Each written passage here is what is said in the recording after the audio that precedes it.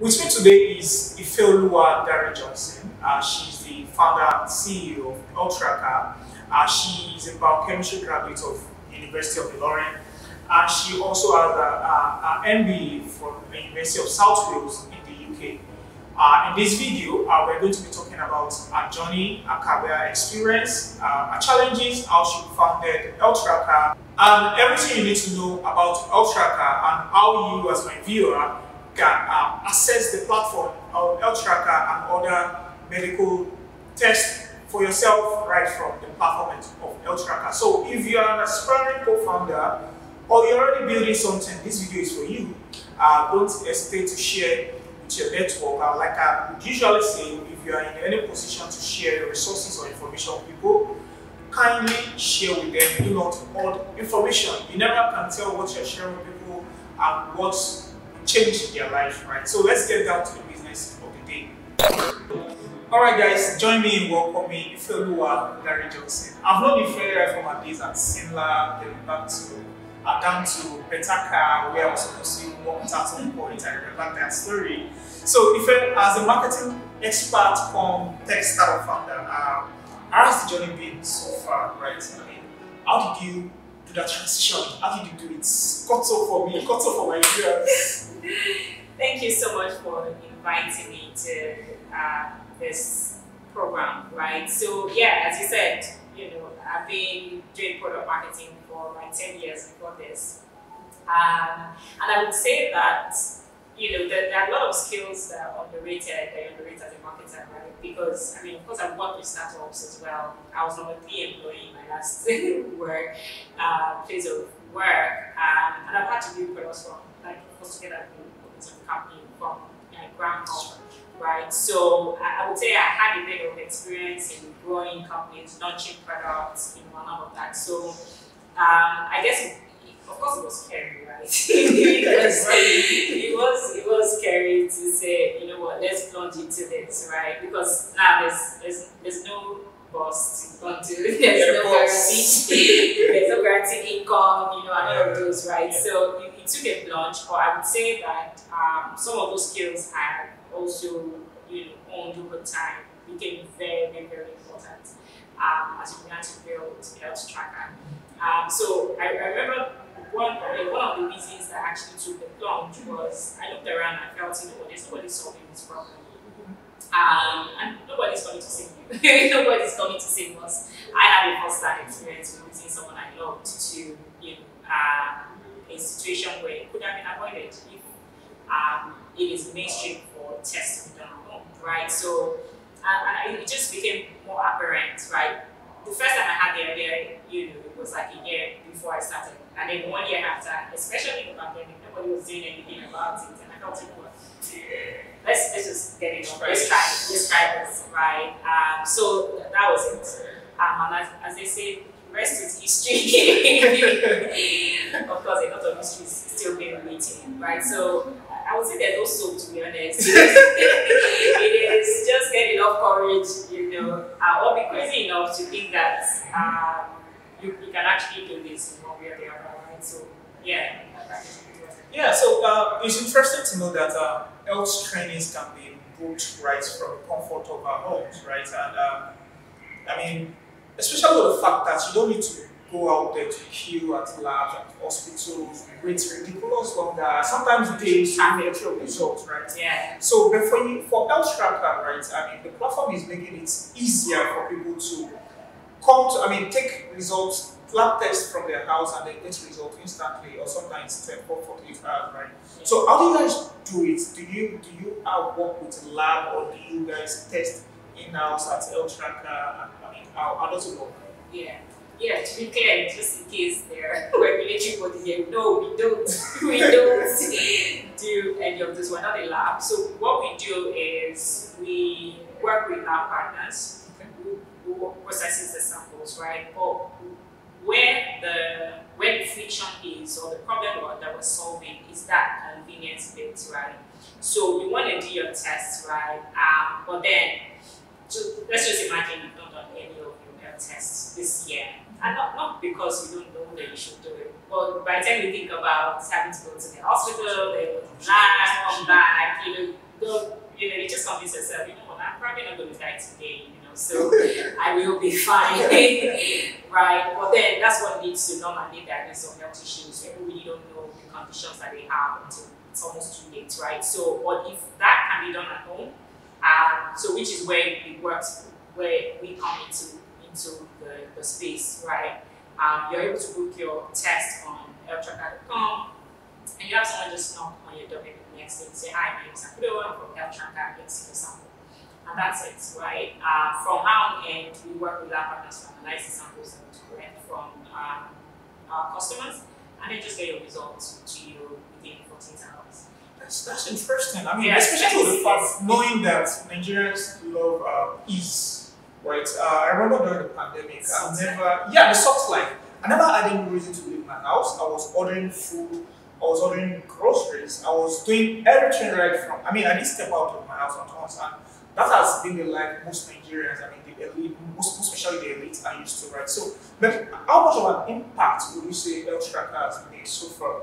Yeah, I would say that there's a lot of people, at least part of our customers, who would never have done their tests or even know that they have some conditions if we didn't step into this space, right? We have people who tell us, I had no idea that I had this, right? And then now they're on the program to get better from, just ensure that their health is on the right track as opposed to going downhill, right? And to be honest, everybody needs to get their test done, right? Because it can be shocking sometimes. In fact, some of the data that we have shows that there is a crisis. People need to know what's going on, right?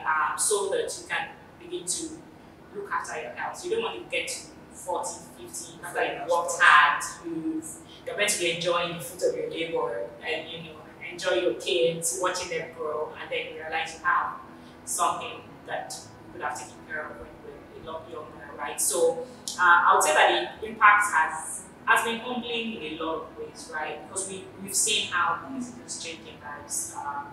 And then even just the time and cost savings, right, for people makes it worth it for us. That we did the right thing too. Well, I think knowing the fact that Nigerians, there's this culture of what you don't know will kill you, right? Health tests, regular health tests are actually very important, and I think people should imbibe that culture. And thankfully, Healthtracka is here to solve that problem for us, right? So. My next question is, with Nigeria's mobile penetration rate standing at around 48.12% as of January this year, right? Would you agree that technology solutions in Nigeria are more accessible to a particular sector of the population, right? And if that is the case, how do you think we can solve that? How can we get more people, right, to adopt mobile digital technology? Yeah. I think that we have done such a good job getting to this point, right? Considering that we started late in the internet, mobile penetration thing. But again, we've seen that technology has accelerated that penetration over the past few years, and it can only get better, right? Because the more people have access to mobile technology, to the internet, the more they're able to access a better life, right? Access to information and all of that. And one of these we see all the time with my team is there's a time that before you can get any health information, you probably just need to speak to a doctor. Now you have the internet for you. You put your doctor Google to check for everything. If you feel a headache, you're probably Googling it, right? So, right. So, which means there's a lot more people who are not informed about what their health should look like, what the symptoms represent, and then looking for solution, right? So quickly, what we're doing is we are meeting people where they are. If you're online, if you're already online, we are online, right? We'll meet you there. And as more people go online, we'll meet you there as well. The other bit of it as well is technology is very inclusive, right? So that's why you have USSD and all of those, right? Just to ensure that we're not cutting out people who need it the most, right? So I think that just the combination of exploring all the opportunities to reach more people is just what we have to do to include as much people as possible. Okay, so what is your opinion about clicks in the Nigerian tech space, right? How easy how easy do you think it is for people, especially women, to break in? So this is quite a tricky question, right? Because I know that like there's been lots and lots of discussion and debate around this. What I would say is the first thing that everybody wants to do is come with as much value as possible, and then it will be hard to ignore you, right? So and which is it? So my whole mantra has always been, I mean, if I'm bringing in the game, I'm bringing in, and it's not just talk, right? People are seeing what you're doing, they're seeing your traction, they see your growth. Success has many friends, and people will start to share themselves with you, right? So, I mean, and I know it can be delayed gratifications for most people because depending on what you're working on, they feel like, but I would say the tech ecosystem is not as clickier as, at least not on my own experience. I think it is finding your own tribe, right? So, I mean, everybody will be like you. Not everybody will be your friend, right? So, if you can find your own tribe in that ecosystem, then your life will be a lot easier. Because, whether you like it or not, we all need each other. You need them to open some doors for you. They don't, I mean, there are mistakes you should not have to make because you already made it, right? So, a bit of effort and not feeling entitled. Sometimes, so because sometimes you're like, I'm a tech founder too, you should just stop, like, guys, it's you. So you have to prove yourself, what's the value, and that can take a bit of time. So before that happens, right, find your own tribe, the people who at least have to know you from where you're coming from, that believe in you, and then it'll be easy because once people say, oh, okay, I mean, for this person to be associated with this person, right, that means there is something valuable here, and and it becomes. So, and again, maybe I'm just very logical, right? So, but I would say that the trick is find your tribe and then be valuable. Nobody knows, nobody knows. And don't be a pest. Exactly, right? And people have all their, everybody have what they're working on. Startup is hard, right? So trust me, nobody's trying to ignore you. It is just hard. It is you're juggling 2,000 balls at the same time, and it's crazy, right? It is crazy. So talking about women in tech and in business. So for you as a woman in tech, do you think you get as much support for the brand compared to the other side of the gender? So I mean, there's a joke around how you have to anywhere you go now, you need to go in with confidence of a white African man, right? Because there's just something about being male and just taking more seriously than women in that sense, right? Or in my own case, I think one of the things that made it maybe not very easy, but slightly easier was I found quickly to travel and found people who were invested in ensuring that women would find it easy in the ecosystem, right? So it wasn't totally like, oh, nobody was going to speak to you because you're a woman, right? I found like Otto and Adewale from First Check Africa who believe in us. It was on First Check, right? So that made it a bit easier because, I mean, it's like that chicken song. Anybody will won't fight you, right? So they were like, no, you won't mess with that. So, but I mean, so a bit of that, I would say, is something that everyone is trying to come into the ecosystem should find, which also ties to just finding your own tribe and people who believe in you from the one and are able, because again, everybody needs that. You just need a bit of support in the ecosystem. So being a woman is tough. I promise you, people are gonna take you less seriously, right? Because again, there are not as many women who are doing great stuff in the ecosystem. Not because they are not women who want to. It's just that sometimes the system is not skilled to accommodate. Yeah, and be friendly to them. But I would say find your tribe and ensure that create as much value that it's clear that this is good, right? She knows what she's doing, and then it's clear that everybody wants to back you. Nice. Yeah. So let's talk about Healthtracka, right? right? Technology has made our lives easier, and I think instead of people focusing more on, everybody focusing on fintech, it's interesting to know that you chose to focus on health tech. Do you think there are more opportunities to explore in the area of health tech? Yeah, so I think that, I mean, the way I see it is, I think that for every season, there's an industry that is making the waves. I remember when it was e-commerce, where it was like Junior, everybody was trying to get into e-commerce and all. And they think and then it was fintech. Exactly. So I think the next wave is health tech, right? Yeah. So and it's because sometimes you need those pioneers to show that this can be done, right? Of course, we all know the problems in Africa, it's just huge, right? We have lots of problems that we need to solve: infrastructure, just access, affordability. The problems are numerous, right? But then we also know that it's not something you can do alone, right? So as the ecosystem matures, people begin to see that it is possible to do others. So I remember, a couple of people I spoke to when I was trying to launch Healthtracka. Just imagine it, like, how would that work? How will you come to someone's home, right? And then I'll relate it to it. But there was a time where in fintech, in financial services, it was unheard of that you have a digital bank, there's no branch.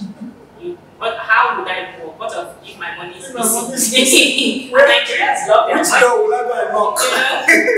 the time it was inconceivable that nobody's gonna buy that, nobody's gonna you then have the likes of PWS, Kudebank, who has shown that can work, Rappi, and all of that.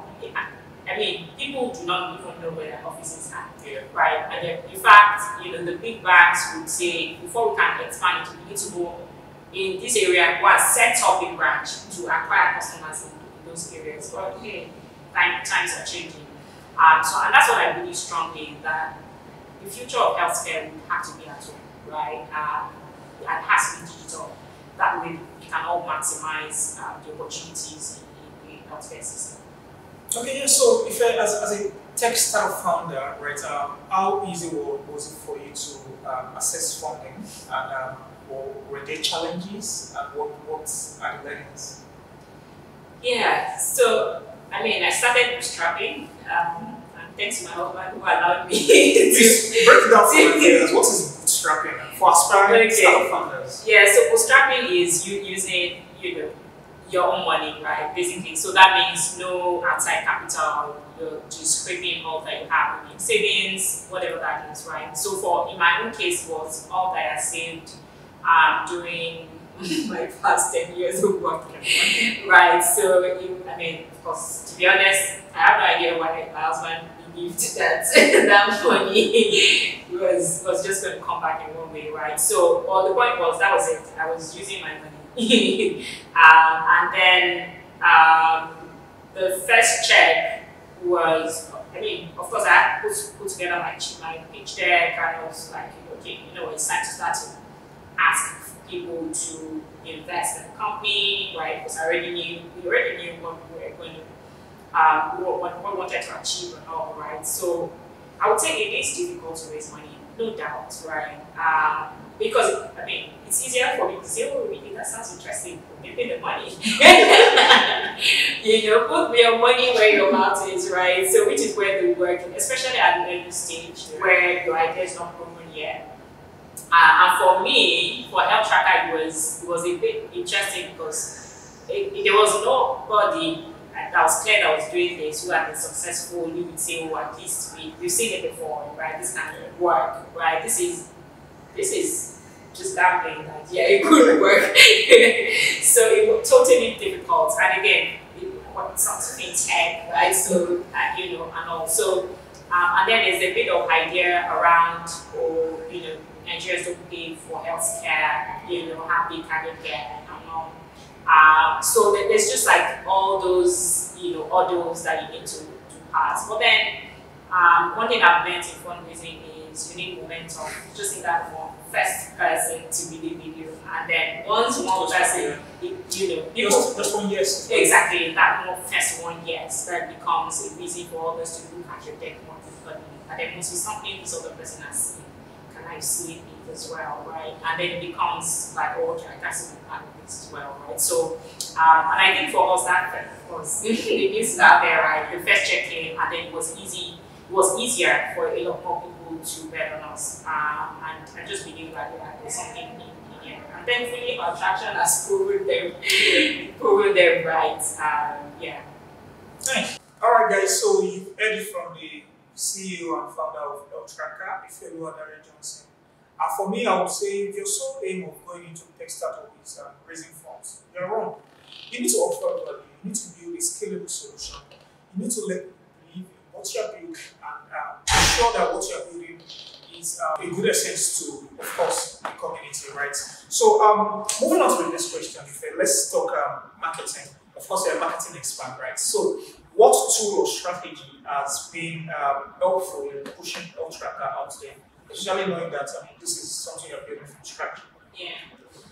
So for Healthtracka, from beginning, I basically knew that I wanted traction. I wanted to prove the business model. I wanted to get the product to the hands of people, right? So we're very focused on customer acquisition from day one. So from our first month, we were generating revenue, right? And it was, of course, everything.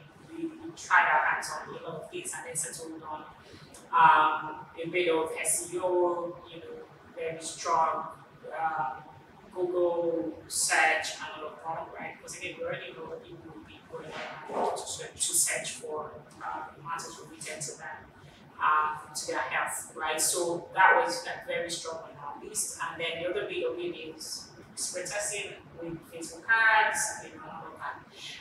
And then beyond that, one of our referrals work like magic. There was a day we discovered that somebody had done a pitch with video. We didn't even know. Right. So I like that tracker. Right? So of course we were talking about their trip outside the country or so.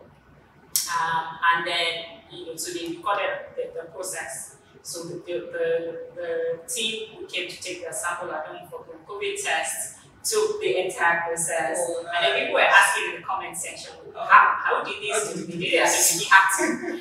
And like, okay, yeah, put the link and all, because I just kept seeing people who came from, YouTube, Google Analytics will tell you where your traffic is coming from. And I'm like, who is this? So we had to go look for the person who put us on YouTube. So we had and I think that's another thing that also has helped us is just to give a great customer experience, right? Yeah. That people would tell their friends about it. People would tell, and I have to say that's one of the things that worked for us greatly. Is just delivering operationally, and then just ensuring that people know about it, right? So of course we're still early stage. There's a lot that we still need to do to get the word out there about what we do at Healthtracka. But yeah, I would say just being present when people are looking for us online, and then delivering anytime. I think that matters a lot. Delivering value and ensuring that your users have great customer experience. Exactly. There's no way they won't tell others about it. Exactly. Right? I remember when I was using, I was trying to surf online, 2016 or so, Amazon. I would always talk about Amazon, right? Great customer service, great customer experience. I mean, I needed a refund because they are not delivering right on time, and these guys wasted on time refunding my money. And they still went ahead to deliver the product. And they told me, in case you get this product, don't hesitate to give it to a charity organization or whatever. Their counterpart here in Nigeria will tell you, no refund, no exchange, nothing. They'll put it in capital X refund. Right, so customer experience, building great customer experiences. Totally important. And one of the things we also did very quickly was we ensured that we were delivering the best product possible, right? The turnaround time, and all of those. So we have people who tell us, you guys are just amazing. How was it? Zoom call. I just told them give me a minute. Went to attend to the class, came back, just like I never even left, it didn't even feel. It was less than 5 minutes, I was done.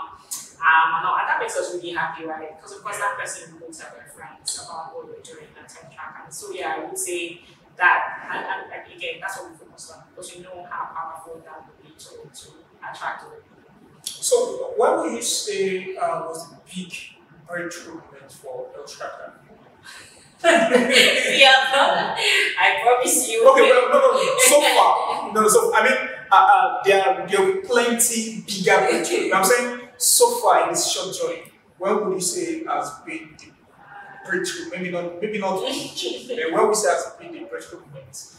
Yeah, I would say that it was sometimes around when we delivered our first 1,000 tests, right? So I think at that time, How many tests so far on the platform? we've done over 2,000 now. Oh wow, that's huge. Something Yeah. huge.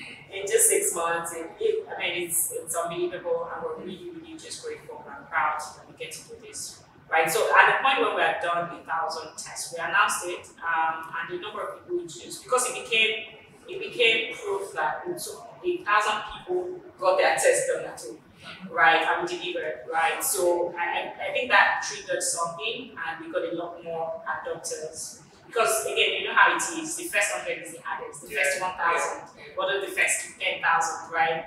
Immediately the first 1,000 happened. We just saw that a lot more people started to believe that there has to be these people are delivering indeed, right? So I would say that hitting that mark was very instrumental for us. Okay, so let's talk about challenges. Startup founders face in Nigeria. I know there are a couple of them.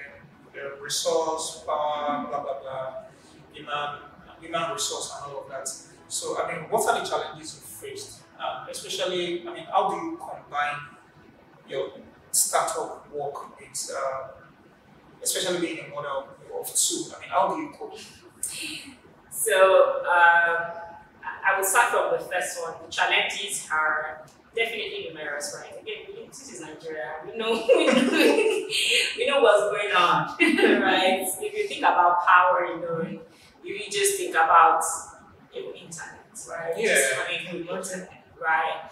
And then the logistics of ensuring, being able to predict traffic, somebody at home, just waiting to get the test done, right? So we've had to become experts, right? In just a short amount of time, very good at route planning and all of those, right? But it was challenging at the beginning, and of course, we're still working through all the challenges to make sure that we deliver as much as possible to our customers, right? But and then of course, there's hiring as well. You know how finding the right talents, yeah, right, would be, and all of those. So it is challenging, but then I would say it is worth it as well because we can see the results of the impact of what we're doing. So it makes us confident and say, yeah, let's go the crazy ride again today. So yeah, and then for me combining both,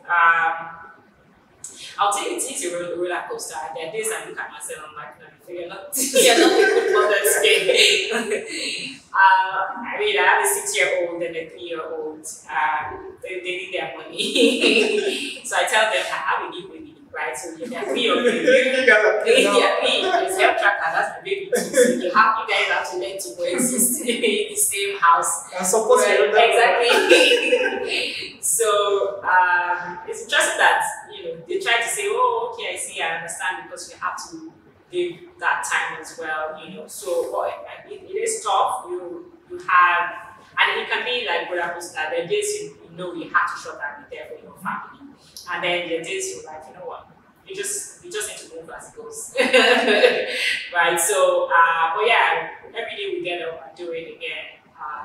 Sometimes I intentionally just go for school runs so that my kids can see me during the day, and all of that. And of course, I mean, even my husband as well, just ensuring that we balance that. But I guess, again, sometimes the sacrifice you just have to take that sacrifice and ensure that the whole family is on page, on the same page with you, right? Because I think they all see it, can see what they're doing. It's our success, right? At the end of the day. So let's talk about adoption of Healthtracka. So what has the reception been like, especially with regards to the L2 partners, the laboratories? were they at any point, I mean, was any one of them at any point threatened? Did they feel threatened? Like this person, these people are going to take our job and all of that. Of course, some of them might not realize partnership is actually what makes the work easier, right? Yeah. What was it like for them? Yeah, I would say that finding the right partner is super, super important. People who understands and sees and will get the vision in that sense, right? Because again, it's going to be a long journey with them, right? So, so at the beginning, the work was, just finding that right partner, right? The right partners both on operations side to ensure that they are able to deliver the kind of speech that we want, right? Because they were obsessed about customer experience, as I mentioned before. So I would say that it was a bit of finding the right partner, right? And then we found so and then because again, every partnership has to be win-win. Yeah. If it is clear to them how they're going to win, then they're going to partner with you, right? So also, I would say that my background in diagnostics space also helps because, of course, I've done this and I know some of the owners of these laboratories as well. So it helped a bit because I mean, if you know my track record, you will know that if I say I will deliver, I will deliver. At least I've tried my best to deliver, right? So I would say a bit of that would help, and also ensuring that you deliver your own end. Right. Yeah. I mean, I remember when fintechs came, I mean, they needed to collaborate and partner with banks. Sometimes some banks saw them as threats. And I mean, I'm glad that at the end of the day, most of the banks have woken up to that reality that these guys, I mean, they need each other. To coexist. Yeah, right. Yeah. Yeah. So collaboration is almost inevitable. Yeah. Yeah. So what is the future like, and what is the future for Healthtracka? Next 2 years, 5 years, 10 years? What is it like? What do you envision?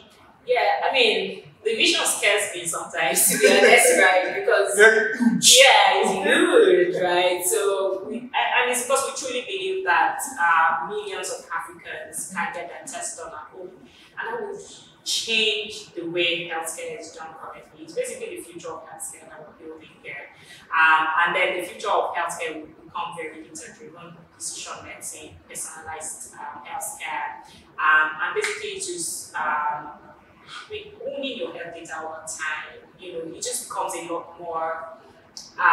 We're basically changing the game basically when it comes to healthcare in Africa.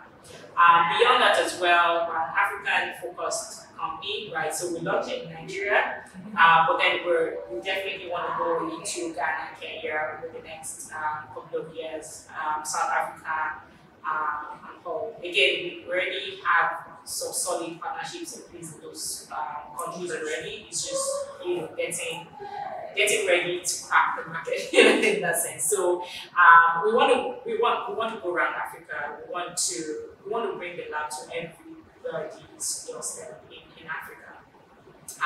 And beyond that as well, we know that, and that's what we tell ourselves every day, myself and the team at Healthtracka, which is we want to add 10 more years to the lives of people in Africa, right? So just imagine that if you already know today that you have high cholesterol, right? Maybe that will build up over the next 10 years if you didn't do anything about it, right? Or the next 20 years. But then because you now know, and then you keep doing your tests, you change your lifestyle, we're doing condition management for you. You can live well into your 70s, into your 80s, into your 90s, just because you're taking care of yourself. And we take our jobs very seriously because we know that a lot more people will live longer, live healthier, just because we're doing what we're doing, right? So yeah, the future is definitely.